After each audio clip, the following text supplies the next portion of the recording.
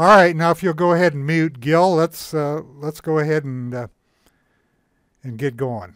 First of all, thank you for attending and thank you for signing up. This is a demonstration of how Gil Morales, whom you all know, uses HGSI. He's been a customer for 12 years, I believe. He started in 2010, and he tells me that this is his go-to program. Now, as we were discussing before the webinar started, HGSI can be complex if you let it become complex or if you use it like I use it, unfortunately. But Gil has a much simpler method, and he's going to demonstrate what he does and how he gets the most out of this program. So, Gil, thank you for doing this with me, and I'm sure that everybody's going to appreciate what we discussed today. So go ahead. Yeah, basically, first I want everyone to know that I'm actually an HGSI customer. I pay for my software. Nobody pays me to take it and then endorse it. I've tried a lot of programs over the years, including WANDA, which is William O'Neill Direct Access. That was the institutional big brother or big sister, I should say, to MarketSmith. So I was basically, I grew up using that sort of interface and the screening modules and all the other stuff. And I would say MarketSmith is not, it's kind of like WANDA, but not really that close. And I've used other things like TC2000. I use stock charts today as well for other reasons. But when it comes to finding stock ideas in the market in real time, HGSI is my weapon of choice. And over the years, my approach has evolved to one that I think is actually similar to Bill O'Neill's approach, because back when I was working for him between 97 to 2005, there were several times where I sat down with him and he would be going through his chart books. We had these big database books that were, I forget, it's 14 by 17, 11 by 17, something like that. But they're huge books, and they have 4 charts on every time on each page. The facing page and the page you're on is a total of 4 charts, 2 on each side, big weekly charts. And basically what Bill would do, there would be 2 books, and the top rated groups in the first book and the lower rated groups in the second book, but probably about 1,000 charts in there. And he would just go through the whole book incredibly fast. And I watched him do this. One day he came into my office and he was huffing and puffing.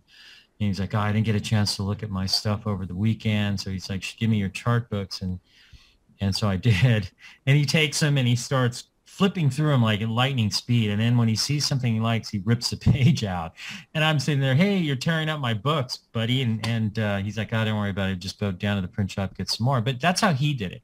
He would look at as much as possible, and then he would distill it down to about, maybe 20 stocks he's watching on his screen every day. And that's basically what I do. So I want to see as much as possible, as fast as possible. And what attracted me to HGSI when I first started using it, even though I admit it's a little bit intimidating, but I probably use it in the simplest way that you can, and I can use it very effectively. I think my members can attest to that, and ultimately they can be the judge. But for example, let's go through what's going on in the market right now using my process, and I'll kind of walk you through what I do. Essentially, what I like to do is build groups. And I build groups of stocks that can be based on industry. They can be based on some sort of thematic, which can be either an infinite PE theme, or as the list here I have gives me groups. It stands for Gil Stock Market Ideas, GSMI groups, EV, electric vehicles. So this is a group I put together, but it's stocks that aren't just electric vehicle makers. It's the charging companies, the battery companies, the lithium companies, and anybody else who might be related to that business. And we can see right away that these names were moving today because, for a very simple reason, the Biden administration is going to be, I don't think it was, $250 billion bill that's corporate welfare for the green energy industry. So all these things are gapping higher. And you could pick this up pretty quickly in the day just by cycling through these groups. Because what I will do is very quickly early in the day, within, say, the first 10, 15 minutes, I will cycle through all my groups, and I can quickly see which ones are performing within the group, which groups are performing. Some may not be doing anything. It'll be mostly red in the percent change for the day columns, which are you have price change and the percent change here. So I can just run through, miners were doing pretty well today. You see oil's kind of a mixed situation, half of them down, a little less than half down. You look at, say, retail. Retail was coming back today, but it was beaten up pretty good earlier in the week when Walmart lowered guidance and pretty much highlighted how quickly things are slowing down for them. You can see semiconductors are rallying pretty well today. So essentially what I'm doing during the day is running through these groups very quickly. First, I'm doing it visually, looking at these lists on the the warehouse view, which is what this is called, HGSI warehouse. And I can get a quick sense of what's moving, what isn't moving, and where things are. I can also look at things. For example, if I wanted to put a filter over this, let's say I want to see which stocks are pulling back on light volume. So I have a Voodoo screen. And for those of you who know my work or familiar with it, you know that a Voodoo day is a pullback day where volume dries up in the extreme. So for some stocks, 30, 35% below average. Most stocks I want to see 40, 50, 60. The drier, the better.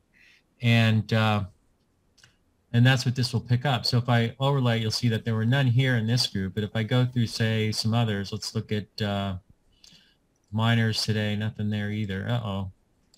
Maybe we'll get nothing. How about a bigger group? Here you go. Here's one.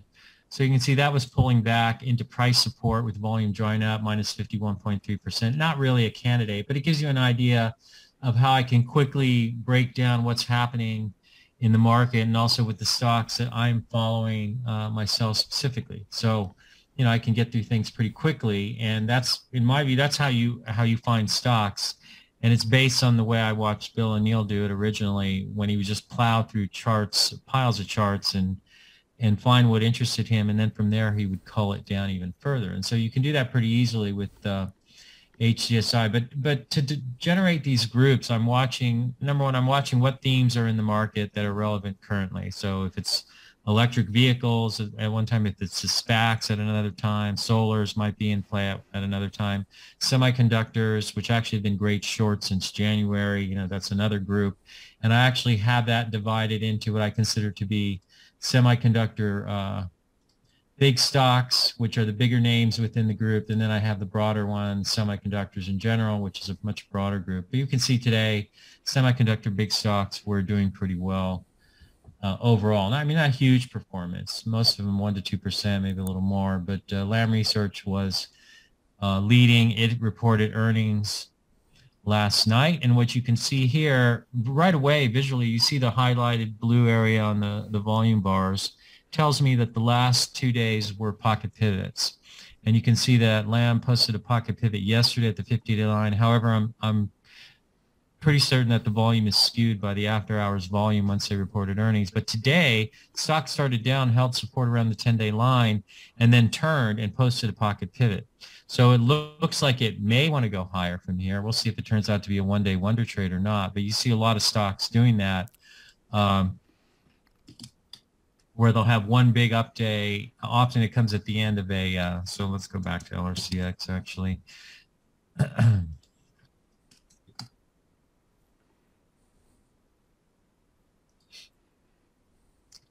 So you can see this is coming at the end of a move up. You had a little consolidation over the past weeks, and it could potentially move higher, but you also have Intel reporting after the bell, and what happened there? Let's see. They're down. Oh, they're down trading 35.88 bid. They closed at 39.71. What is it, Ron? 10%? A little more? Yeah, about that. Yeah. So that's down pretty good right now. Apple is up a little bit. Amazon's up about 10%. Roku is getting clobbered, down at 62.90 bid after closing at 85.28. But that's an infinite PE stock, and it actually has been on my Ponzi stock list since the latter part of last year when I started building it. So once I feel a list is ready to go, I'll load it onto this version of the software. I have it on 2 other machines, and I use them for research. This is my trading desktop here. So once I load things on here, this is where they finally get put into action, and I develop my lists on my other machines, and they remain proprietary. In any case, do you have your Ponzi list on now? Do you have your Ponzi list? I have my Ponzi's in here. Yeah, Ponzi stocks. I wonder if I have the infinite PE list. So these are stocks that essentially have an infinite PE. Roku is one of them. And we can see here that Roku, I mean, this thing's already 80 something percent off the highs. If I back up very quickly, this is one thing I like about HGSI is that I can back up and get a big, get the longer term view. You can see it's actually a double top.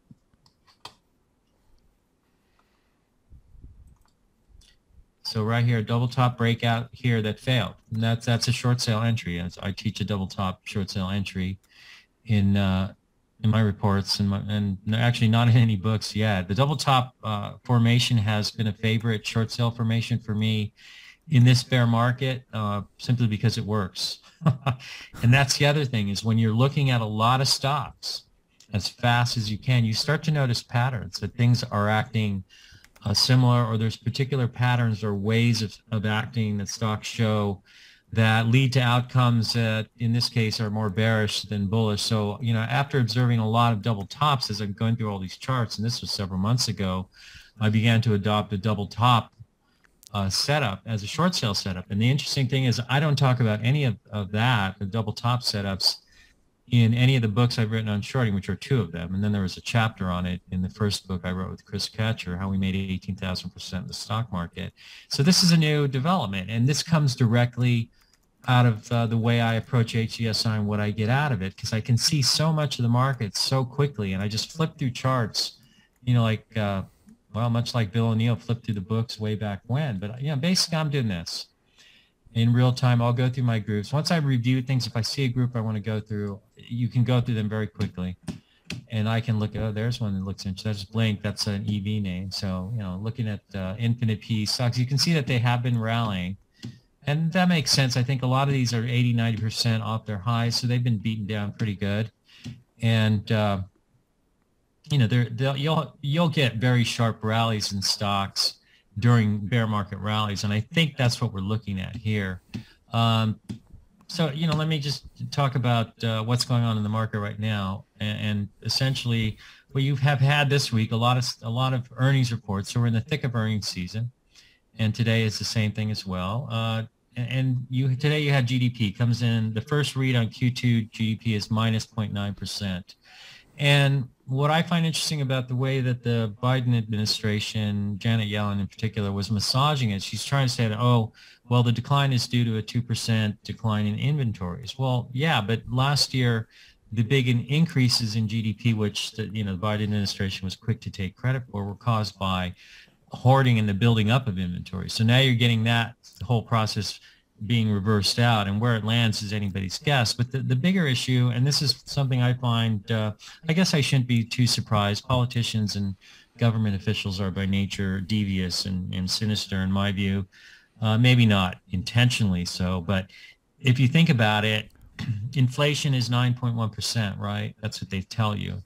But they calculate inflation a lot more differently than they did back in 1980, which they like to compare today's number to. So they say, it's 9.1%. It's the highest since 1980. But if we calculated inflation today the way we calculated it in 1980, it'd actually be closer to 20%.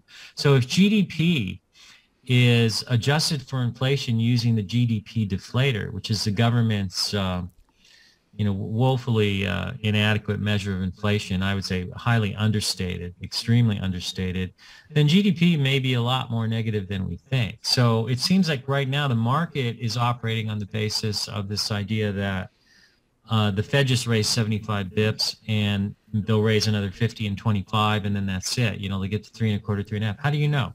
How does anybody know? How does the Fed know? They didn't even know what inflation was going to do last year. So the assumption that they know what they're doing and they're going to engineer a soft landing and they know they're going to go to 3.25, 3.5 on the Fed funds target rate assumes that they're getting close to being done, and then they're just going to start printing it again. But there are a lot of embedded assumptions in there. And if we do go into a deep recession, that's going to impact money flows, credit flows, et cetera, and basically liquidity in general. And I don't see how that creates a backdrop or the underlying condition necessary to drive another bubble rally, to reflate the bubble, so to speak. So I think there are a lot of unknowns and a lot of unintended consequences, that could arise. And so you really do have to be ready for anything. And you do need to be using a system. And I would also say a method. I don't use Can Slim anymore because it's utterly irrelevant. If you look at most of the biggest winners last year or between 2020 and 2021, most of them had no earnings. So these Ponzi names that I've got here, and they've worked as a great short list since November of last year. Before that, they were my long Ponzi. It's the same list, okay? But they were going up at the time because I knew that there's this Ponzi phenomenon where you had retail investors getting all excited about companies that were going to build orbiting space platforms or companies that were going to build, electric vehicles. Another, the 70th company to announce they're going to build electric vehicles. And they were able to drive them up. So I think that may be what's going on right now. But that was the theme, okay? And it starts out as a long theme, and then it eventually shifts to a short theme. And you can see the whole thing just kind of roll over at the same time. They all correlated together. And it was just a great way to pick off all those shorts, And my members know that we've been on top of most of these names the whole way down. And a lot of them had just blown up famously. So if we look at, something like Gil, why don't you bring the index up? The what? Just double click on the index. Oh, that's GSMI groups. And I got it. Yeah, you can see where they topped. They topped out in November. But even before that, they were showing some signs of wobbling. The index, this is the other thing that you can do with HGSI very easily is it automatically creates an index of your group. So it gives you a picture of what it's doing. And then what you can do, and I like to do this on a daily basis, is you can put it into a ranking module. So these are all my groups, and it immediately tells me what's hot. And so far this week in renewable energy project development, toys and games. I think that was because Funko was on the move today. I saw Funko on a big flag breakout. The only problem with that is they report earnings next week. And also renewable energy equipment, construction related. I think some of that would have been clean energy infrastructure. And basically that's what was driving things today. So you had that. You also had the solars moving. I don't see them in here right off the bat. You're looking here at the week on the ranking module, Gil. Right. So what do I want to do? Okay, well, this ranking module, it starts from last Friday. So as the week builds, you have to really go to the warehouse and look at the 1 day. Okay. But you can see, I can see right away. Also, if I rank them, looking at groups in other ways, because I can do this, I think. You can just click through to your warehouse view and get an end of day view. And there's that's where it's showing you right there. Well, you're still on an intraday. Oh, you're right. You're correct. I'm sorry. No, I've got you got it. You got it. Toys and games. I think that was Funko. So let's see if it'll come up here. No.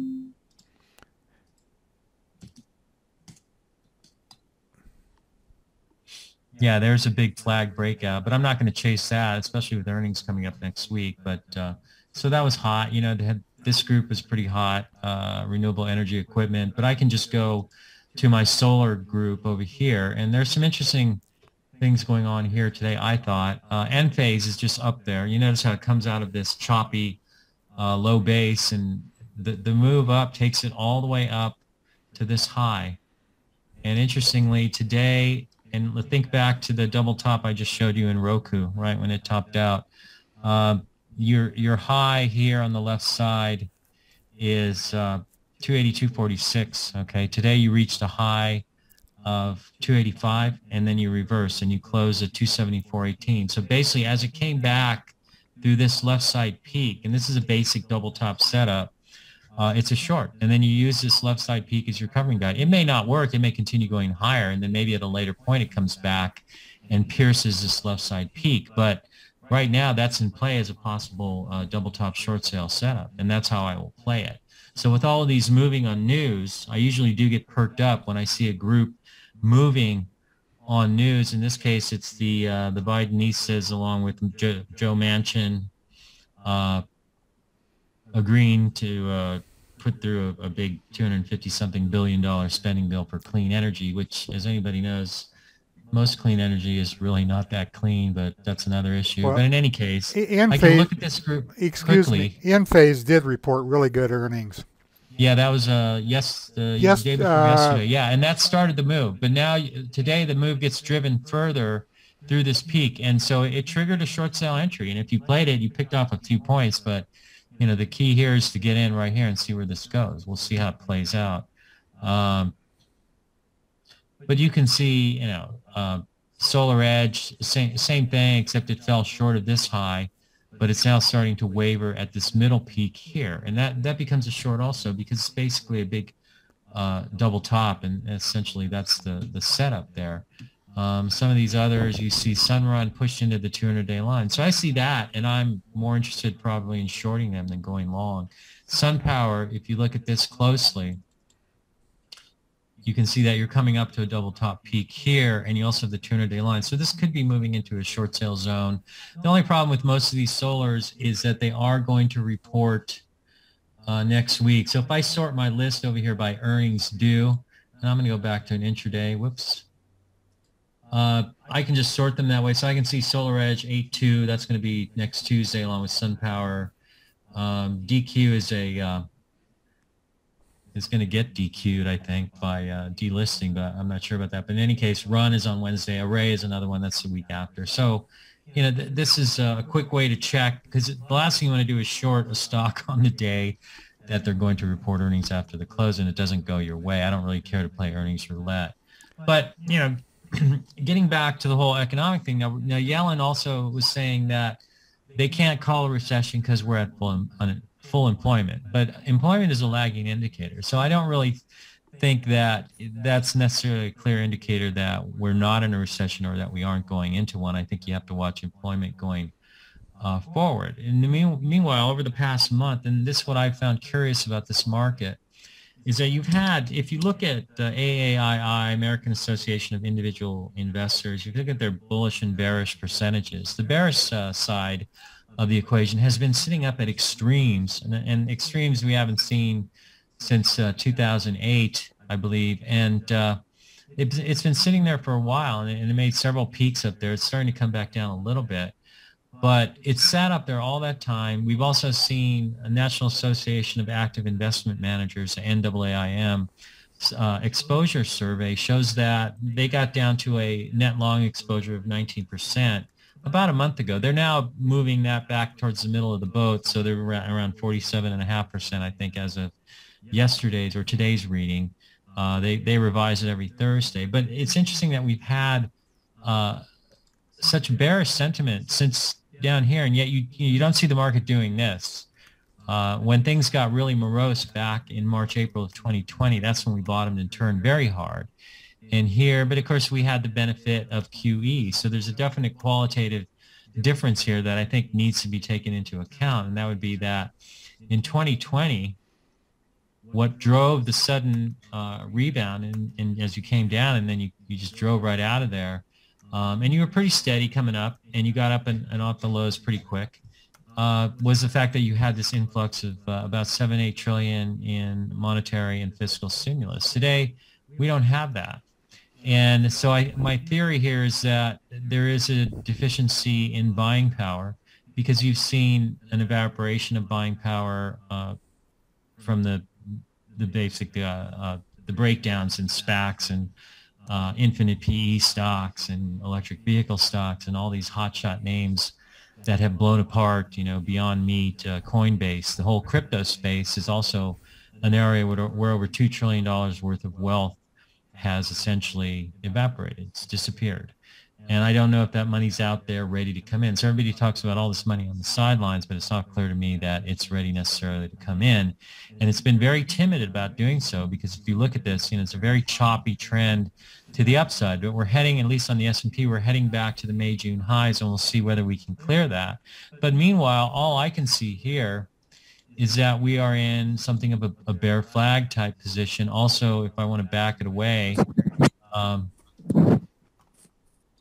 you're still in this downward trend channel. So I see a downward trend channel, and you're moving to the highs of it. Now, you're going to have to show me a little more upside thrust here, and probably a few more setups that are forming in the upper parts of bases rather than coming off the lows, because just about every stock you look at is a bear flag. So, Hey, you hey, can see that Gil, stuff like First Solar is coming off a bear flag. Yeah, Ron? could you explain your philosophy about looking at individual stocks to get a feel for the market rather than relying on the indexes?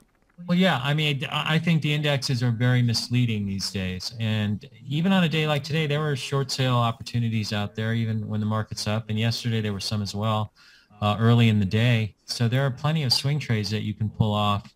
Uh, I think it's a lot harder than simply identifying an intermediate trend and then trying to play that, using the typical position building techniques. But that's just the nature of what happens when you get into a position in a bear market where um, you've been down for a while. It's become very obvious. Everybody's bearish, and you're in position to rally for a little while. So if you look at, say, um, and this is another thing I like about HGSI. Very quickly, I can go back and look at 2007 and 2008. So this is the market peak. It looks a little bit different versus the NASDAQ. This is a peak in the market. You broke down very hard. And then the SPY rallied all the way back, the S&P 500. And as that occurred, you saw stocks turn around and do the same thing. Now, if we look at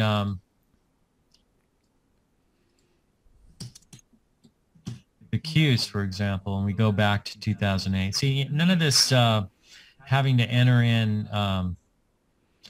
dates and all this other baloney. You just come right in and just scroll back to what you want to look at. So here's the peak in the NASDAQ, much worse. And then it broke down, and then we had what I call a double hump type of bear market rally. So basically you had one rally that occurred from spring into early summer, and then midsummer you had another one that occurred here, and then the whole thing blew up. So we'll see whether we have another leg coming on the downside. I tend to think that we do, but we'll see it when it happens. But one thing you'll note here is that bear markets can last for a while, and they may not really get anywhere in the grander scheme of things, but if you're trying to short them, they will drive you nuts, and they will nick you to death, or just death by 1,000 cuts, I suppose. So a couple other things that I find useful here. Let's see if I can bring it up. Yeah, here's my this is my comparison chart. So I'm going to compare the QQQ. Well, no, what am I comparing this to? The NASDAQ to First Solar. And let's see if I can get this. So the blue line is the NASDAQ, and we're going to go back to 2007, 2008. So here we are. Boom, there we go. And you can see here's the market top. First Solar actually topped before, I'm sorry, the market topped here. First Solar is the blue one. So the black line is the NASDAQ composite. And you can see it had already topped ahead of the market. And then when the market broke down, it broke down. And then when we went into a bear market rally, it did the same thing. And then it came back all the way around. And you'll notice that it actually broke out in the middle of the bear market rally. So as the NASDAQ is in a bear market rally, the double hump bear market rally, this guy turns around and breaks out to new highs. That was a punch bowl formation that eventually played out as a punch bowl of death. But those are the types of moves that you can see during a bear market rally. I can go all the way back to 2000, and I'll show you a pattern. This is a stock that I played back then. It had a huge move in 99 through 99 into March 2000, massive move. And then it topped, and it broke down more than 50%. And then it rallied during we had a bull market that started, or not a bull market, but rather a bear market rally, I should say. Bill O'Neill said it was a new bull market, but it was a bear market rally that started in June of 2000, and it carried on until August, September, and then everything blew up. But this is where I first started observing these punch bowl of death type formations. I actually was able to play this.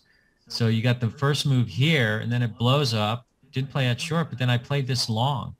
And my mistake here was in not understanding that this was a punch bowl of death short sale setup, basically a corollary to a double top, right? Because you have two peaks here and here. And so I thought it was going to break out, and we're going to have a glorious move to the high. So I'm loading the boat in here, and then it starts to break and kick me around a little bit. And I was slow getting out because I had such a nice cushion from the bottom. But that shows you what you could see. The thing is, we're not really seeing it. yet. I think if you look at something, let's get rid of this guy.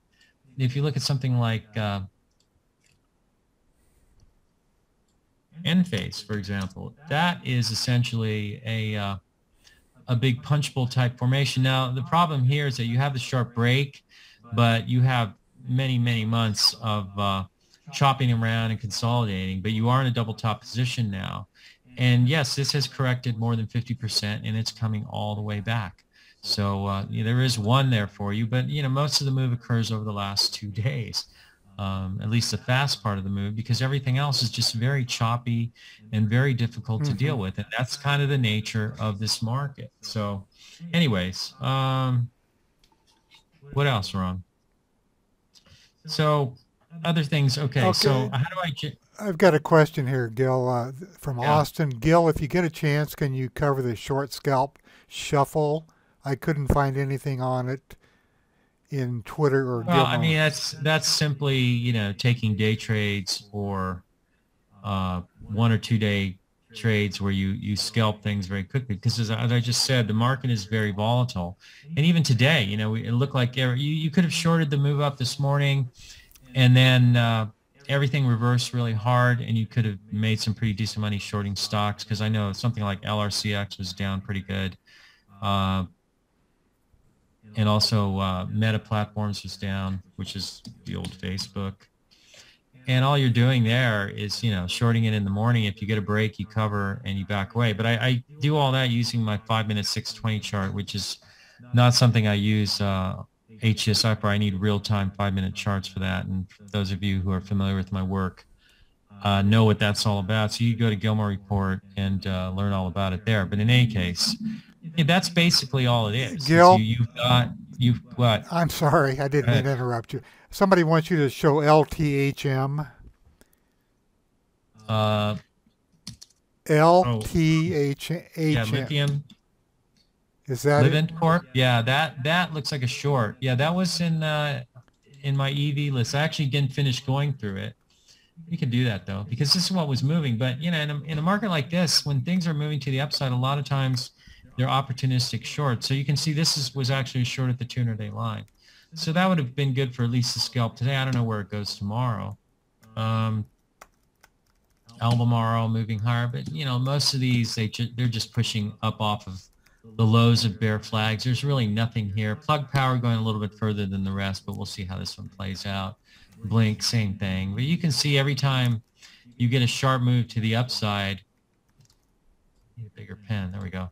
You get these sharp moves to the upside, you get the big volume, and that's usually where they peak. So now you got another one, you got big volume on news, and maybe, that exhausts all the buying power right there. So we'll see how these play out. But some of these names I'm looking at as potential shorts, and some actually were today, because if you saw Sunrun, for example, which is in the solars, okay, that this morning rallied up into the 200-day line, and then it was a short there. It came back down pretty hard, and you had a cover point on the 5-minute 620 chart, which I don't show here, and that was a cover point. So you basically were able to scalp it for like $2-3, which is about 10%, and that's basically what you're getting in this market, because it's a swing trader's market. If you have a situation where the market is just chopping around the way this guy is, and again, boom, boom, boom, just back and forth, just very choppy. It can look bearish for a couple of days and then bullish and bearish. Right now it looks a little more bullish, but you're going to notice we had lighter volume on the Qs today on the move up. I see Apple's up after hours along with Amazon. We'll just see how that plays out tomorrow. But for all you know, you're just going to run into the highs here and then back down again and stay within this bear flag formation. So, Gil, will you take a look at SIGA, please? Oh, SIGA? Yeah. That was the one we were talking about earlier. Well, this one is a monkeypox stock. Again, this is just a hot shot thing. Monkeypox it's not that big of an issue, really. We've looked into it, but yet it drives the stock higher because people jump in. Retail crowd sees it. They all jump in, buy calls, and drive it higher. But it's not something I really would want to mess with, because you can see even after monkeypox started, it started to get going, but you get these big price breaks. You had the initial run up here, and then you get a breakdown. That's 40%. I'm not really interested in getting involved with stocks that are going to move that much in a matter of 2 days. So that, I don't know what I'm supposed to say about this other than that it's way extended. Well, I'm yeah, sure not somebody asked if down. it was a short. Well, there's no reference for shorting it, so I wouldn't short it. You don't short stocks just because they're sticking up in the air. Now, let's say if this was some kind of a big double top, so it had a left side, and it's running up towards the left side peak, it's possible you could find a reference point, which would be the left side peak price level. You could use that as a reference level for a double top short sale setup, but you don't have that here. It's just sticking straight up in the air.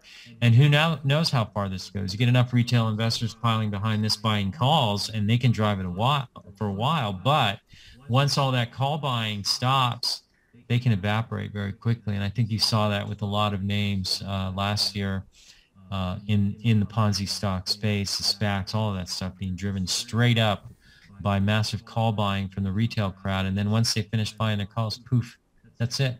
So very tough stuff to get involved with either way, because they can continue to drive it if there isn't any inherent, shall we say, organic overhead supply coming from the left side of the pattern. In this case, this thing's out in the clear.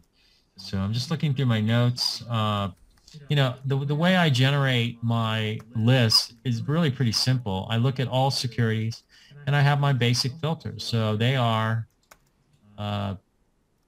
price up, minimum volume, ERG over 150. And we had 124 securities that fit that criterion today. And so I can go through these charts and see what was up on volume. That doesn't necessarily mean they're going to be buy candidates, but they might be candidates where I'm seeing some interesting technical action. And if I look into the company, I might even be able to discern some interesting thematic action. And then I can add it to one of my lists or my leaders list if I want to. Another thing that's very interesting right now, just as a quick aside, is that I maintain a leaders list in all markets, and bull or bear. And usually when we get to the top of a bull market, I've got 200 names on my leaders list. When we get to the bottom, I'll have 20 or 30.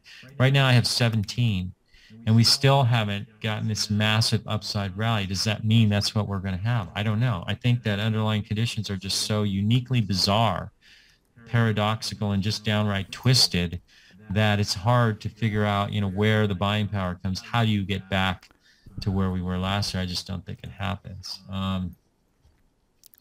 Let's see what else. Well, yeah, I'm getting. Some other things. So those are, I'll go through all these screens. Just regular price up on volume, no ERG requirement. Price up on huge volume, price down with the ERG over 150, and those are basically leading stocks starting to break down. Price down on volume. Okay, Voodoo, that's an overlay. So basic screens. Okay, so I can go through this every day, and I generate names for my list, and I populate my list, and then I review my list, like I was saying, in real time, going through them as fast as I can, because that's what HGSI allows me to do. Go through things extremely quickly. And because it's linked to Thinkorswim, probably the only reason I have an account there is to get the data in there, and then it's updating in real time. So, it's hard to find other systems that do that, and so conveniently, because all you do is link it to a trading platform you already have, which is also free. In any case, some other lists that I look at, and this is how I generate my ideas. If you go to Smart Groups, and these two brilliant guys, Ian Woodward and Ron Brown. Ian is now trading up in trader heaven. He passed away a few years ago. An incredible market mind. I'm sure those of you who are familiar with Ron's work know about Ian. They were partners for many years, and Ron himself, Rockin' Ronnie. In any case,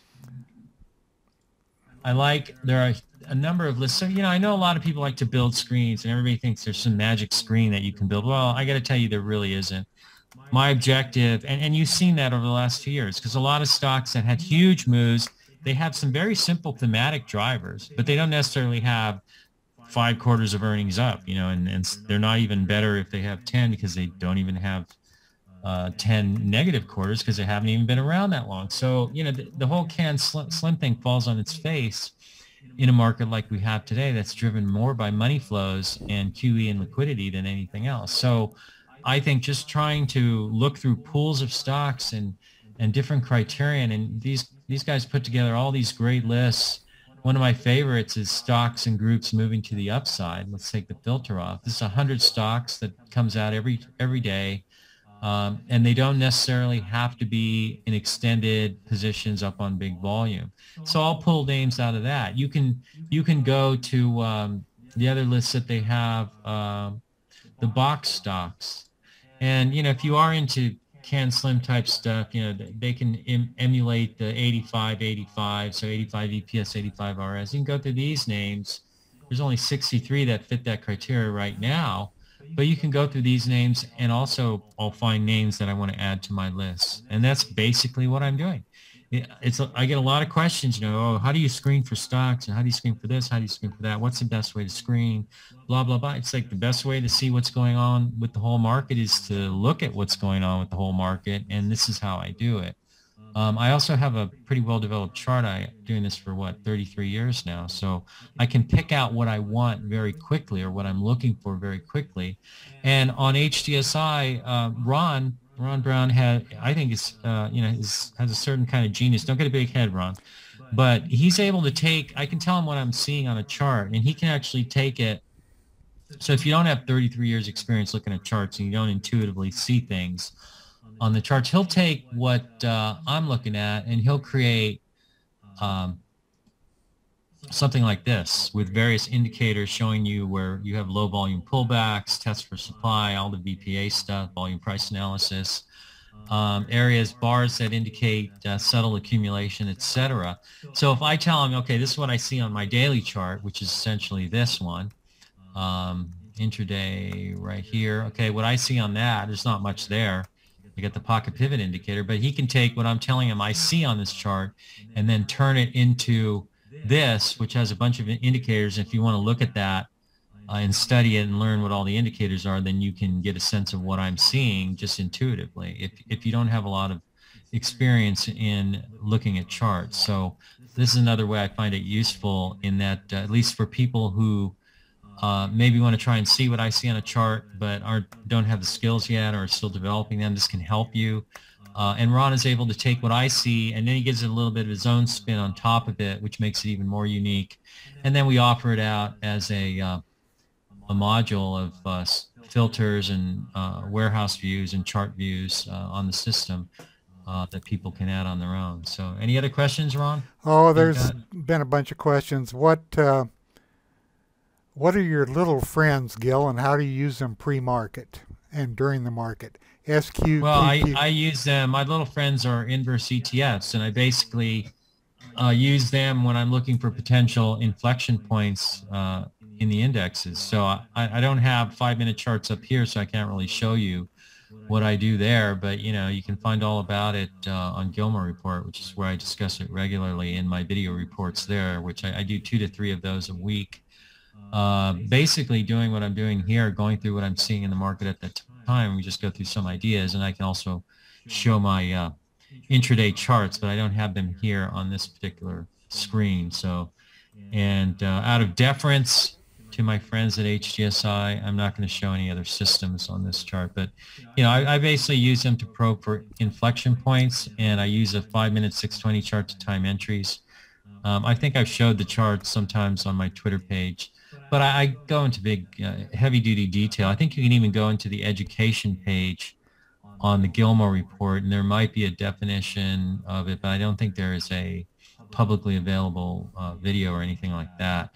So in any case, but that's basically what I use those for. And they come in useful. And also, because this market tends to correlate, so for example, you will see that if I go back to my groups, let's kind of compress all this.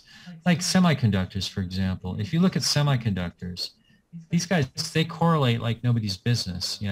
They're all moving together more or less in a similar type of pattern. So if you look at these, I'll just scroll through these, and you're going to notice a lot of these have similar looks to the patterns, right? So they tend to move together. And you'll find that's also the case with the airlines, with the financials, oil stocks, coal stocks, industrial metals. So what you can do is use an alternate strategy. Rather than taking on individual stock risk, you can just use an ETF. So, everything, they're all based on the SMH. So you have, and you'll see that looks like all of these semiconductor names. So you can use the SOX-S on the short side, the SOX-L on the long side. And today that would have worked, and you're noticing that it is trying to turn, but we'll see whether this turn actually plays out into anything. But you can take that approach with semiconductors. If we look at financials, so I keep a list of a very exclusive list of financials here, and you can see these all look similar as well, and they tend to move together. Oh, we have an outlier today, U.S. Bancorp getting clobbered.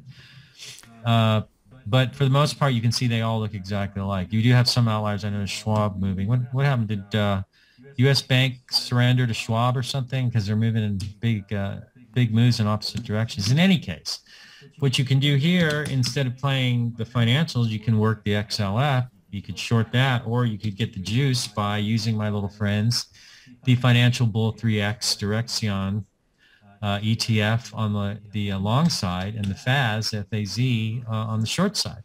So not really working right now, but you use the one that's appropriate, and it's based on the idea that most groups in this market tend to correlate and move together. So like oil stocks, for example, and coals were all moving together. So you could play the XLE, and you go look up leveraged ETFs. I think there's like Gush is one of them. Yeah.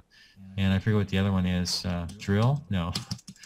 In any case, what about, let's see, XME? Gil, I've got a question, and I don't have an answer at all. XLE for metals and mining. XLE is energy. Go ahead. Okay, I'm sorry.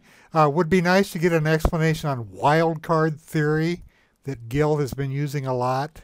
Well, the wildcard theory, actually, I'm not using it a lot. It's just a theory, and it's basically why the market's moving now, because the market views the Fed as being close to being done. And so also the economy is starting to contract very rapidly. And the theory is that the economy is going to contract so rapidly and so severely that the Fed is going to have to reverse policy sooner than later. So what that does is it drives stocks back to the upside on the expectation that they will be reliquefying the system. And that's basically what that is. Okay. But, I think there are a lot of moving parts to that theory, and it may not play out. I mean, one of the things I would look for is a bottom and a turn in the precious metals. And over the past 2 days, we've seen 2 5-day pocket pivots in the GLD. And the SLV today posted yesterday you had a pocket pivot off the 10-day line, and then today one that gapped through the 20-day line. So it's trying to turn. We'll see if it does. The other thing is, I'm going to reference the GLD. If you look at the lows here, so if we take, I believe, this low and this low, so the low here is 160.68. The low here is 160.97. You undercut both of those lows last week, and now this week you've rallied back above them for the second time. This one is sticking a little bit better, so that is actually a long entry point. So we're actually buying this a couple of days ago as it's coming up through these lows on the left side, and you'll notice that if we back away, those are the lows from August, and I think I got the right ones. Let me back away one more time. No, I'm sorry. Those are the lows from May and no, both lows from May of 2021. So you've undercut those, and you're rallying back above them, and also these two lows here. So this could be turning. And if it is, then that would be one component of my wildcard theory coming to fruition, because we really don't know how fast the economy is going to implode. But the other thing you have to keep in mind is that I don't think I've ever seen a time when we are moving rapidly into recession and the Fed is raising rates as aggressively as they are, but then they are well behind the curve. Because if you figure back in early 1980s, Volcker was raising rates above 20%, 20%, 20%. To combat inflation at that time that measured out as the same as what we're seeing now, but yet was probably a lot lighter than we're seeing now. It's not clear that all of this is going to fall into place for the Fed. Whether they can achieve a soft landing or not, I'm very doubtful, skeptical of. So I think you're going to get a hard landing. But if you get a hard landing, it could put them in an unusual position of having to suddenly start easing again, even as we continue to have relatively high inflation. And then, then you've got all sorts of paradoxical forces at play that create, unintended consequences. And you could have just, weird outcomes that you really haven't even thought of right now. So, all that is to say, this is a very complicated market right now. And I don't really see it as one for trend followers to be playing. Like I said, if you're a swing trader, if you can figure some of this out at this stage, you can trade some of the volatility, because I think for now, the short side, well, it's pretty much well established at this point that the short side ended in May. So back in here, and then you're just chopping around, kind of like, you had an endpoint here, and then you just chopped around, but then it came back into play very quickly. So the question for me now is, when does this come back into play again? So if I move my chart over so I can draw off into the right side, I mean, do we chop around like this and then break lower, or are we going to head back to the highs, test this high and then break lower, or are we just going to go higher in a hyperinflationary rally? There are a lot of potential scenarios, and I don't think you can tell right now really what's going on, because there's so much that's unresolved. We don't know whether the Fed has in fact slain the inflation dragon. We don't know exactly how bad of a recession we're going into, or economic slowdown we're going into, or for how long. We know a lot of other things about how weak the consumer is and how they're starting to use credit to get by. And we'll just have to see how all those play out. But, you don't have to be in the market all the time. If you want to swing trade it, yeah, there's some volatility, and I teach some methods for that. But in terms of making big money, my experience is that when you can get an intermediate trend of at least a few months, that's where you're going to make your biggest and easiest money. And frankly, do you really want to work that hard? It's fun sometimes. And I keep a day trading account just for that purpose, so I don't screw up all my other accounts, but, it keeps me entertained. Hey, Gil, you've talked for 53 minutes already. Holy cow. Uh, So I think I pretty much covered everything I wanted to go into. You've covered a lot, and I want people to realize, I get questions like, do you think the market's going to turn, and so on. Obviously, nobody knows. You base all of your analysis upon charts. The market has turned. No, but the turn has lasted about a month, but you don't know where it's going from here. Right, so, right. Yeah, I mean, I think these questions that ask you to make predictions don't really understand how the market works. And my feeling is, if we are starting a glorious new bull market, there's still plenty of time to jump on board, if indeed it has legs to it. So I don't see any rush to do anything, especially since we're moving into August, and typically a slow period. But, if you recall, I think it was August of 2015, was it? When I was in Hawaii in August, and the market just blew apart, and we had that flash crash at the end of August, if you remember that. I think was it 2015? I don't remember. Yeah, I remember. Let's go back there real quick. See, and then one thing I love about HGSI is you just you want to go look at what a chart looks like, 15, 20 years ago. It's just right in your face. There's no screwing around. But let's see. This would have been, there it is right there. You can see it. So this was the flash crash. So August is like, it's the summer doldrums, blah, blah, and then all of a sudden, screaming leap off the cliff there. And maybe that's what you see this time around. I don't know. And that dark line, for those of you who don't know, that's an oversold indicator. Which dark line? On the chart, right there. See at the bottom. Right here? At the bottom, to the right. Right there? No. Okay. In the background, This? Gil. This? No, the other chart. This one. Right at the very bottom. See that? The bingo bar. The bingo bar. It's an oversold indicator. Yeah, that is an oversold indicator. So, that tells you that these are helpful, actually. When I'm looking at stocks, usually if I see three distinct clusters of these as a stock is making lower lows, usually the third one that you probably put in three waves to the downside, and you may be ready to turn. And with indexes, they can often tell you when it's just oversold and due for a bounce, but you can't necessarily time it, because you can see the bar starts showing up here, but you still had a ways to go to the downside. But it does give you a rough idea of when you're getting oversold. in the indices. Right. And that's a pretty good indicator, actually, one of my favorites. And that's why it's on my custom chart view. So on HGSI, you can get these chart views, and I tweak mine a little bit to make them the way I want them. But, you can do that with any chart view. So even the canned ones, like the ones that are mine, the Gil Morales ones, you can mess with and make them your own. So I think, I think you can see it's pretty clear that my approach is very simple. I probably don't use more than 5% of what the system can do. And a lot of people, they take this or they start using it, they become intimidated by what it can do. And I would say focus more on what you want to do and how it can work for you. And I know what I want to do, okay? And using this and working with Ron, I'm always finding little things here and there that I can add to my process and that make this more value added for me, for my process. And I think that's really what anybody is trying to do. I find MarketSmith to be very limiting. Also TC2000. And I just sort of gravitated to this because it's very visual. You have a lot of color contrast. Everything's got colors in it. And I like that. So that's why I use it. And I pay for it. Yes, you do. So, another thing I would point out, we're in earnings season. And I think I might have posted this somewhere, or maybe one of my partners posted it on his Twitter page and it ended up on my Twitter page. But as you progress into a bear market, now we're about 7 months into the 2022 bear market. As you're coming down, analysts are lowering their earnings expectations. So what happens is companies don't have to do that great to beat those lowered estimates. So, it's not as bad as expected. We've seen that with Google. I think Microsoft was the same thing. Amazon probably the same thing as well, even though they reported a loss again. Apple looks like the same thing. But the moves aren't really that great, in my view. They're typical post-earnings moves.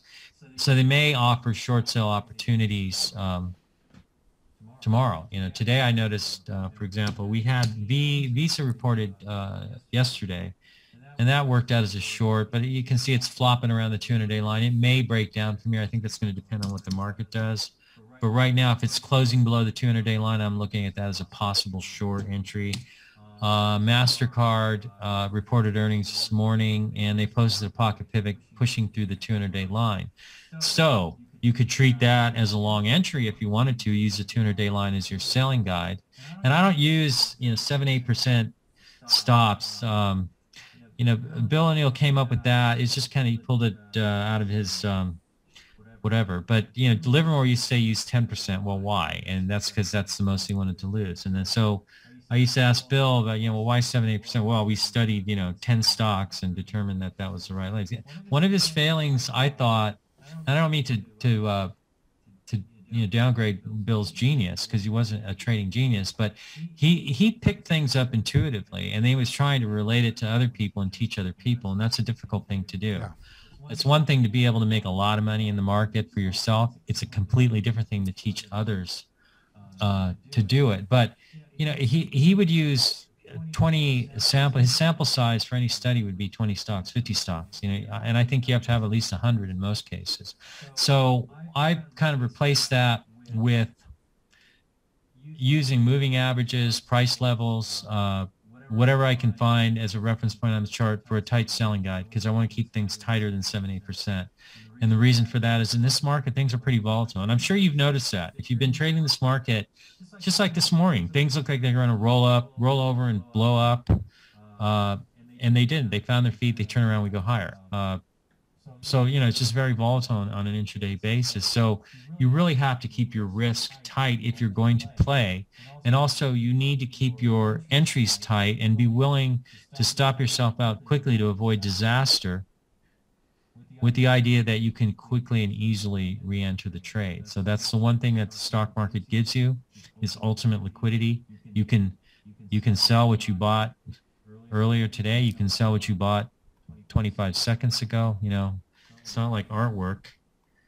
In any case, I think that's basically how you have to approach the market right now. But you can even see MasterCard. I mean, look at this pattern: up, down, up, down. It's schizoid. But you can see here, and this is why I talk about taking scalps. You can short these breaks at the 200-day line. This one's a lot cleaner than, say, this one. And then when it undercuts this low down here, that's your cover point. And you get a nice move out of 3, 4, 5 days. And you don't even need to get the whole thing. If you scalp, from here down to here, you can be very happy with that. 10% move in 2 or 3 days, So that's also what I refer to as, doing 1 or 2 day scalps. I'm not sure what the two-step thing someone was talking about is. Maybe that's the two-step undercut and rally, where a stock will take, 1 or 2 attempts to pull off an undercut and rally. It's like we saw that in GLD. Maybe that's what they were referring to. So you can see if we take those lows down below, it actually undercut, it rallied back through those lows that I showed earlier here, and then dropped back below, and then regained it yesterday. So that was a two-step undercut and rally. And I think with gold and silver, I'm more inclined to take a positional approach here unless I'm stopped out, because this gives a chance for this wildcard theory of mine to work out. And if it fails, it fails. But I think, if it is true and the Fed is going to start lowering rates because we're headed into a very nasty recession, then I think gold and silver, it may be their time to, shine, I guess. No pun intended. So anyways, so that's basically it. I could probably go on all afternoon. Meet me at the local bar, and we'll pop some martinis and talk market. How about that? I want to show a couple things. Sure. You want me to turn the screen over to you? Yeah, Ron? please do. All right, here I go. Let's see how. Okay. Let me share a screen here.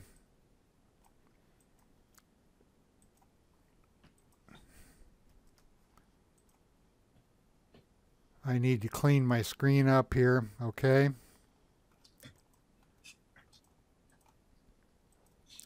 By the way, for those HGSI users, I put and I haven't sent it to Gil yet, even because I changed a few things, but there is a new add-on for Gil. The basic stuff is all there, but I've added some user smart groups, and this is a part of the program that Gil doesn't use because he doesn't need to, is why he doesn't use it. And I just want to cover a few things here. We're getting a little longer on this webinar than we wanted to, but that's all right. Anyway, let me quickly go through these, and then if you have a few questions, I'll answer them. But I really think if you've got so many questions about the program itself and what things mean, I'm willing to do a session where I could just explain those things to you about the program itself. So if there's interest, just let me know, and I'll put that together. Anyway, what did the market do today? I rebuilt these indexes, and this is one that I call in intraday market indicators, and you can just run this during the day, and you can see exactly what the market's doing. And I'm going to just click on this and show you that these are all of the major stocks combined into a folder. And how many of these stocks? There's 2574, 1780 were up, and 760 were down. So what's that, 2.5 to 1? You can do this on any of the indexes. I'm just going to do one more. The NASDAQ 100, there were 82 up and 18 down. And then if you rebuild these during the day and you want to go take a look at some of these stocks, you can just click in this window and go into the warehouse view. If you sort on raw combo, it's going to, I want to bring a different view up here.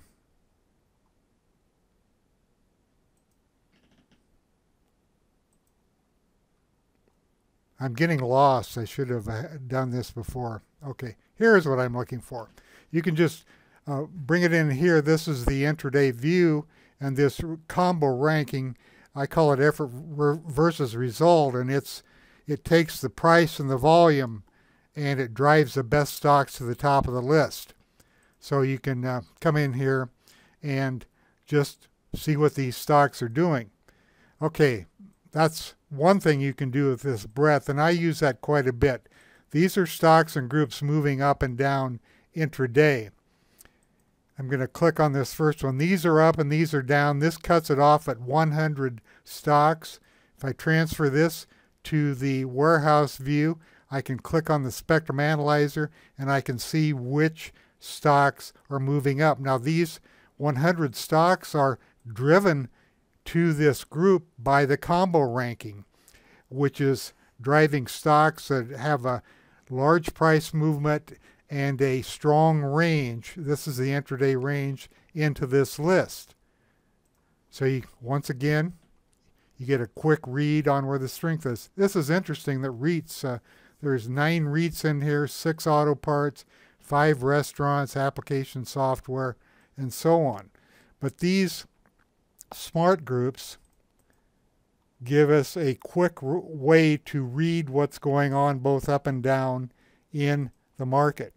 Now, a couple things I've come up with recently, and this is in the new add-on, HGS box stocks leaders. Now, if you want to know what a box stock is, what you do is you go to your help menu, table of contents, it'll bring a browser up, HGS boxes. And this is searching, and just go to HGS boxes. And this is something Ian and his group that used to meet at the Palos Verdes Library came up with years ago. And these are fundamentally strong stocks, or stocks whose earnings growth is increasing.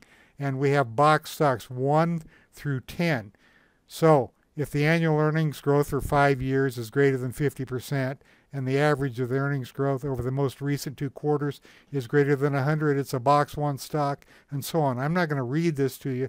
All that information is in here. But what it's doing, it's limiting the stocks to the box stocks. So if you're interested in only stocks that are showing some earnings growth, there's SIGA at the top again, but let's look at Quanta Services. And you can see that this came up today as a stock that was moving up, and it was moving up here, and then it gapped up today. If I open up the fundamental window, you can see that there is strong earnings and revenue growth here. So this is the type of stock that the Smart Group is picking up. So yesterday it picked this up. These are leaders. Now, here's $75 or less. These are stocks that have pulled back, the 3 below the 6. And on the intraday, if it's green over here, you can tell they pulled back, but they're moving again. So here's Murphy Oil. Here is the pullback, and here's the move up. And once again, look at the numbers up here on the earnings growth. These are stocks that have decent earnings growth. That's a counter trend. There's a pullback near the 50. There's not very many of these. And here's Auto Nation, which pulled back to the 50, and it was up today. So these user smart groups can be very powerful. Now here's one of my recent ones, which I think has tremendous value. And if you use one stock for low risk entries, or one smart group for low risk entries, use one of these. This is box stocks only. This is all stocks. And what this does is it brings VPA into play with low volume tests or stocks that are seeing strength coming back in after moving down. So here was the low volume test on this stock today, Arch Best, and it took, or yesterday, the signal was generated yesterday, and it took off today. Let's just look at a few of these. Okay, here's your low volume test. Here's confirmation. It's extended. A flag is formed on here. So, it could go higher. We have an effort to rise. Here is a low volume test. Here's a confirmation of this test. So the sole purpose of these screens is to find low risk entries. Here's your test. Here's the move up today. And the tests are generated the day before, and then by coming into the intraday scorecard, you can see which ones are moving, and if you catch them early, you can jump on these. I like this screen very much. So if you download the new version for HGSI users. And to find that, I'm going to show you this quickly because it's a little bit confusing anymore. If you go into the main menu and go to the add-ons page, you can go down to Gil Morales and just click on this zip file, and they've really tightened the security up on these browsers, so you're going to get a message here, can't be downloaded because it's a zip file. Just click on this and select keep, and then keep anyway, and it'll let you download the new file. Okay, so these are some smart groups. There's a ton of things I could show you. We just don't have time. And any questions on that?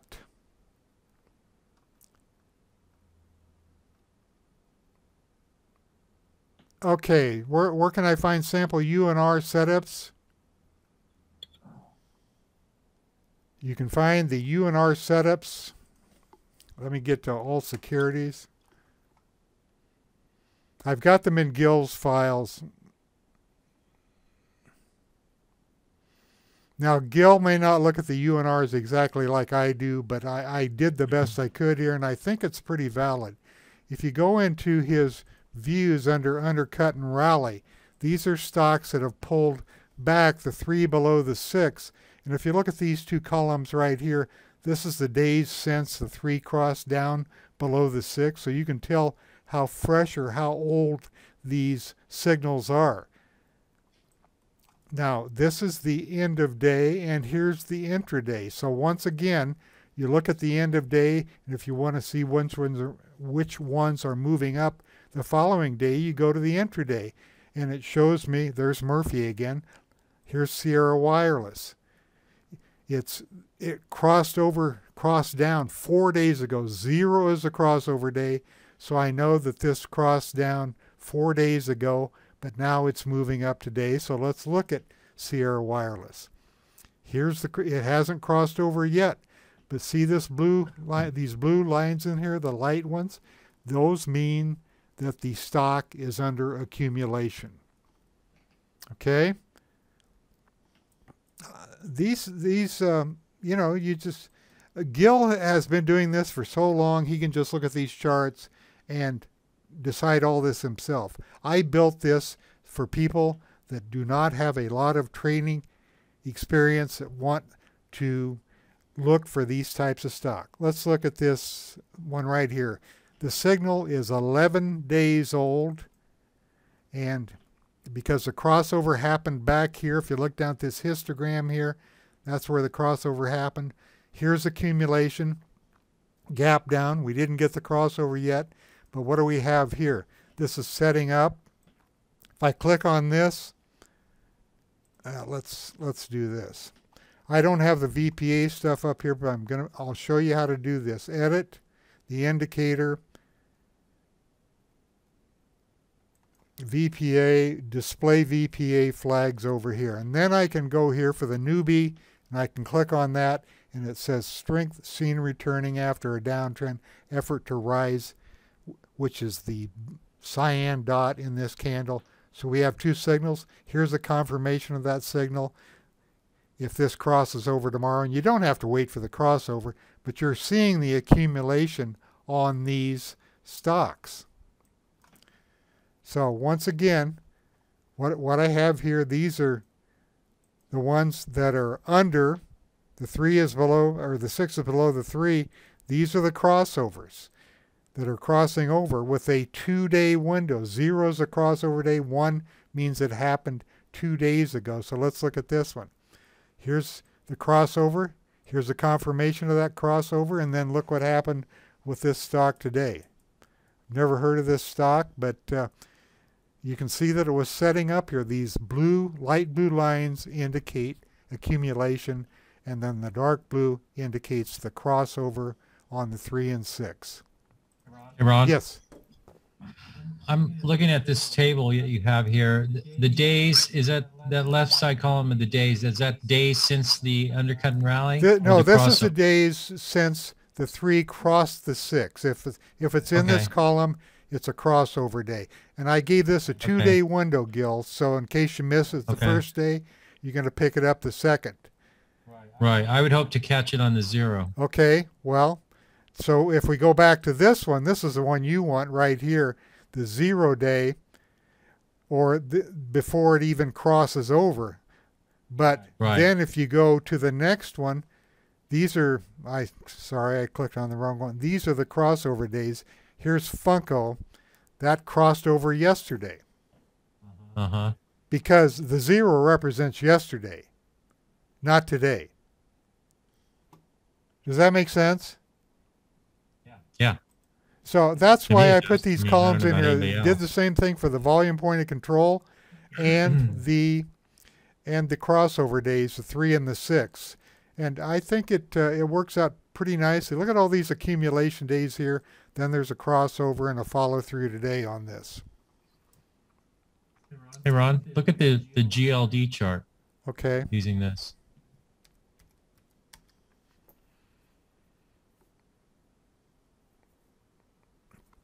Oh. Yeah, that was showing some signs along the lows. Okay, here's an accumulation day, but there's also a contrasting VPA flag, no demand, and then an effort to fall, and then following an effort to rise with accumulation, and then the crossover. And now you've got 2 pocket pivots, one through the 10-day, one through the 20. Yes. No, this is I use an 18. Okay. So, well, close enough. I mean,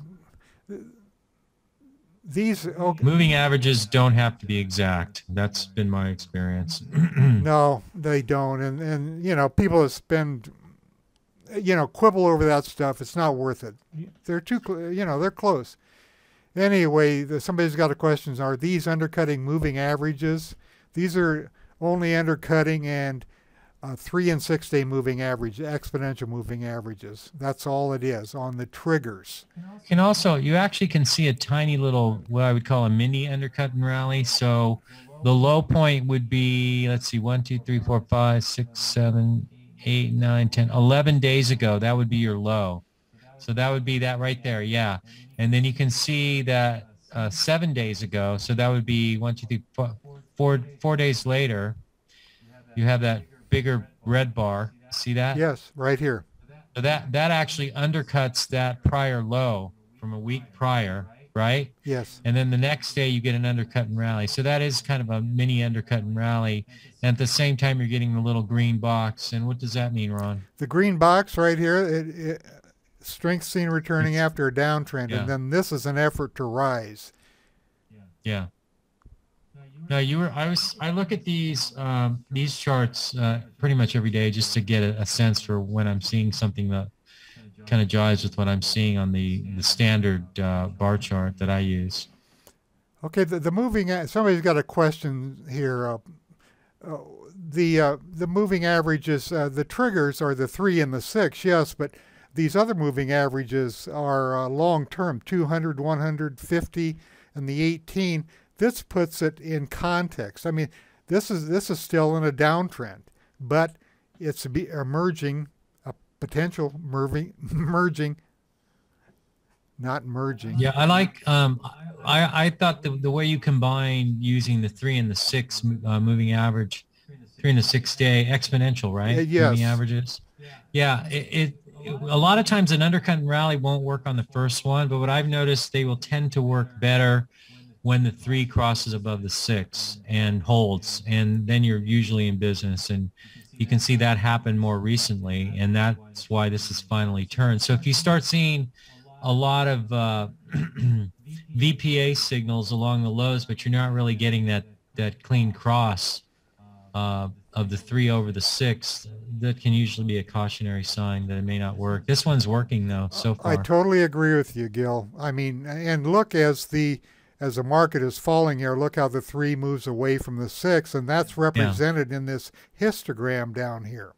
And then as they start getting closer together, as some of the selling pressure is coming off, notice the histogram, these bars are much less. So here's the 3.6, here's the 6.18, and then the 18.50. But I try to put everything in context.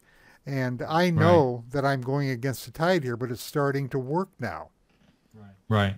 Yeah, and this is a good example of how I can describe to you something I'm looking at and the way it sets up. And then I'm not quite sure how you do it, but you are able to find a way to quantify it, in this case with a 3/6 cross and some other indicators in here that may give you a better signal. Um, Usually the better signals I've noticed also are when you have a deeper blue color, a darker blue color bar occurring after a large number of lighter blue bars. And I'm not really sure what that Well, means it exactly. means the accumulation period's been prolonged and it's starting to Not move. as strong on the way down. And then once you see a shift, in other words, it tilts the other way, then I think they tend to work better because you'll see a lot of blue bars on the left side of the chart. They don't go anywhere. And the one that does try to go somewhere is the farthest to the left, and it goes a little further than the others, I think, probably because you have a longer period of lighter blue bars. I don't know if that's true. That's just something I've noticed going through these Let's charts. do this. Let's So do this quickly. We're running long, but that's all right. I want to point this out. yeah, I thought we were going to keep it to 30 That was minutes. your idea. I didn't want to cut you off because you were rolling. We're having too much fun. What can I say? Well, we both enjoy doing these. Anyway, let's look at. Uh, Give me a stock that's moved a ways. That's moved a Well, ways. here's a decent. Well, this is just a one-day accumulation, but this is a really good example here of a low volume test, an accumulation bar, which is a white candle, and a confirmation of that test on the same day that the 3 crosses the 6. I mean, this is a short accumulation, but it's coming down to the 50-day moving average and finding support there. Yeah, these setups will work on anything. It can be an Even leveraged Bitcoin. ETF and so on. Of course, they move a lot faster, obviously. Yeah. There's one more thing, Gil. I don't think you're probably aware of this. Let me show you quickly. Let's say you were talking about risk. See this little tool up here? Mm-hmm. Click on this R tool. If I want to know how much risk I'm taking, I don't want to take a 7% risk, but I will go down to this point and click on that. Now, I need to put these bars on here. And I can draw this out over here, and it tells me that my risk on this trade would be 3.52% if I put the stop at the bottom of this prior bar. Mm-hmm. Did you know? Yeah, I'd definitely I prefer to run trades that tight. The whole 7-8% business to me isn't really that optimal. Have you ever used that tool? I actually never Well, have. I may have to, but I mean, I can eyeball what my risk is right away. but So most people can't. um, no, and I think that's what makes this useful for people who are relatively new. A lot of it is displayed for you, and after a while, maybe you just catch on your own. So Okay, here's a question. Do these UNR stocks have to be in an overall uptrend? You can have them in an uptrend where it says fan up, or you can have them where it says no fan up. I put them all in here. But you don't want them in a fan down. Well, no fan up. Let's just take, the fan can be up or not up. If you go over here to the right and EMA fan right here, this tells you if the fans are up or down. And every one of these are down, it looks like, because that's what I'm on here. No fan up. But if I go back to the fan up stocks and then scroll over here to the right, you can see that the EMA fans are all up because it says yes here. This works best if you're, in my opinion, it depends on the market. I shouldn't say this because, uptrending stocks that pull back and set up again, it seems to work really well. Any, I prefer to see undercut and rally moves occur along the lows of bases within uptrends. yeah, So yeah, but an uptrend. We agree on that. I yeah. I mean, mean, you can use them to pick off bottoms, but a lot of times the daily chart may not be sufficient. You may also be having to look at the weekly chart when you start trying to pick off bottoms after protracted downtrends, like what we're seeing right now. If you look at the weekly chart of gold and silver, GLD and SLV. I also like the Kilpatrick weekly chart. That's a useful one as well. yeah, that's right here. Yeah. So if you look at GLD, for example, Okay.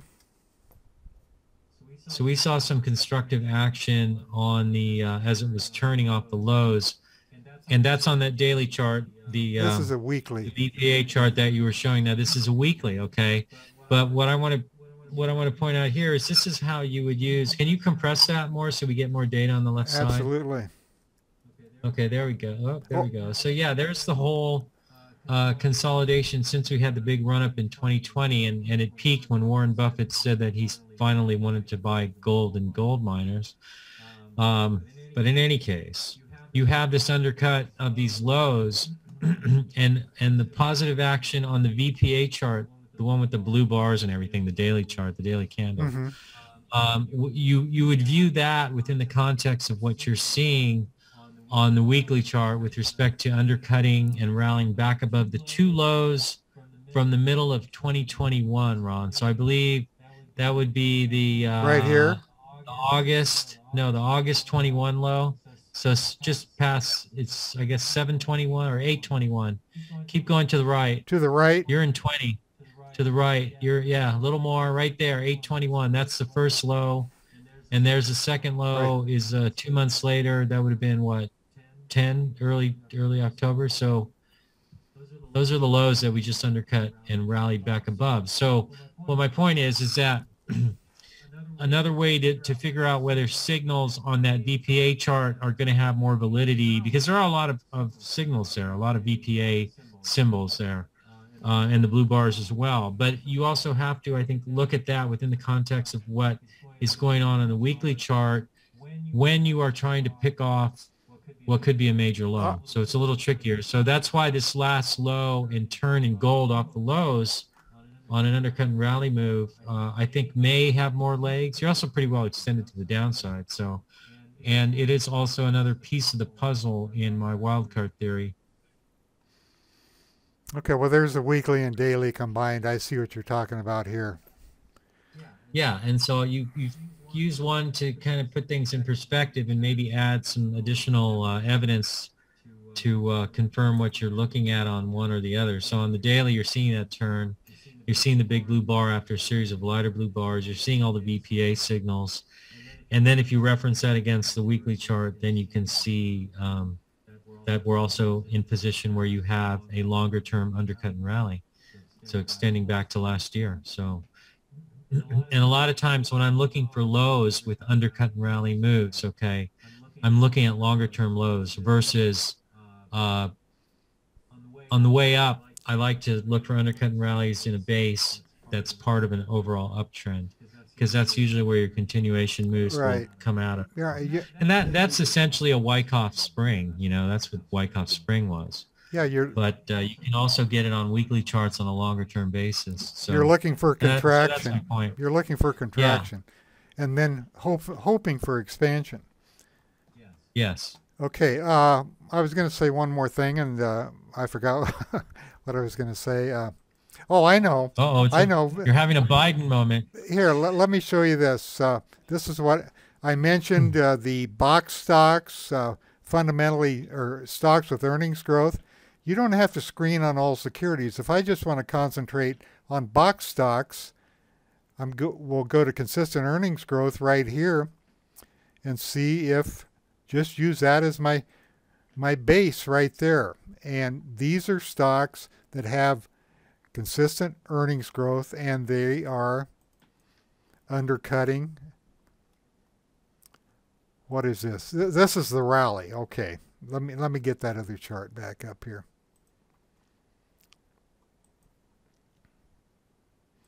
So if you want to concentrate just on these stocks, these box stocks, the consistent earnings growth, these are recalculated every day when the earnings come out and so on. Earnings don't come out every day. Well, let me just say this information is fresh information every day because when you're doing that updating process and it says updating fundamentals, all of this stuff is being calculated. So I know all of this information is current about these box stocks. But if you want to concentrate on these only, you can, and you can see that, well, there's Funko. Dicom was up 1.87% today. Earnings due not till September. And this was a 2-day window. Here's your first day, here's your second, and then a follow through today. Okay, I suppose we should shut this off. It's an hour and a half, Gil. Let's just go all night. I've got people coming over. I'm kidding.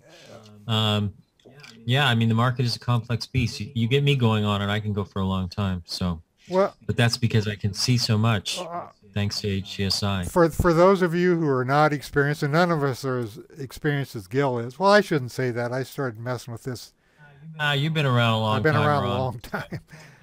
Ron's too modest. He's way too modest. I think he's a genius at putting this stuff together, and I'm always in awe when he starts going through it. And I have to try and keep my eyes from rolling into the back of my head. I'm so overwhelmed often. Well, thanks, Gil. But all I know is you've created some great stuff, and I like it, and it works for me. And again, like I said, I only delved, I barely touched the surface of this program, and it works for me. So don't be intimidated by it. Just to figure out that all you need to do is conquer a small bit of HGSI territory to make the software work for you, and then you can expand your empire as it goes on. I'm trying to put it into one of those video game things that people play, but you can take it from there, and that's kind of what I've been doing. Steadily and slowly, I add little things that I either learn from Ron or I pick up from playing around with the system. So, and it's fun. And one thing, I don't know, if it isn't fun, why do it? I agree. And I can honestly say after 20 years or slightly more of working with this program that I discover new stuff about once a week. Now think about that. I've been doing this for 20 some years, and I think of new ways to get the most out of the program. And these are some ideas right here. Box stocks, scan for these intraday. And there's going to be an email coming out with a link and to try HGSI for everybody who registered. So I'm not going to talk about that today, Paul. We can save it for another time, Ron. Okay. There's one more question. On the UNR, do you buy intraday when it crosses over, or do we... Yeah, it's probably the simplest setup there is. You identify the prior low in the pattern, and if it undercuts, I mean, the undercut and rally started out as a short covering point. If you go and read Short Selling with the O'Neill Disciples, I talk about how if I short a stock up at moving average resistance and it breaks down to the lows of a pattern and undercuts those lows and rallies back up through them, that'll be my cover point. In the QE market, I discovered that was also a long entry point. So, but those are basic. And usually by the time you get an undercut, right, like look at the V chart. We looked at that. You're getting good 10, 15% moves on the downside. And even Bill O'Neill said, on the short side, because it's so much more volatile, you want to be taking profits often. And using the undercut and rally as a cover point was a great way to figure out where to take profits and get that 10, 15, 20% that you've made. And then in the QE market, flip back to the long side. So then the UNR has become a long entry signal in a QE bull market. Right now we're in a bear market, so they don't have as high of a success rate. Right. Okay, another question. I'm sorry, Gil. Is there a video to learn how to use software? I've got all kinds of videos. An email will come out, and if you if you take the trial, there will be links to videos on how to get started. And even some of those are a little bit dated, even because I'm always improving the program, but they will get you started. And I'll do more sessions like this to show people how to get the most out of the program. I'd be happy to do that. Okay, Gil's You're good at it. files. All right. When you install the program, the files will be there. I sent a link to George today for the new add-on, so Gil's files will be there. By the way, this is a really great signal here. This is why I set up that scan for intraday. If you get the low volume test and the follow through and it's crossing through the 3 and the 6, that is an excellent signal. Okay, let's shut her down. Anybody else? I better not take any more questions. This could go on forever. Okay, sounds good, Gil, Ron. thank Take you care, very everybody. much for doing Yeah. this. My pleasure. Absolutely. Okay, Take care. thank you.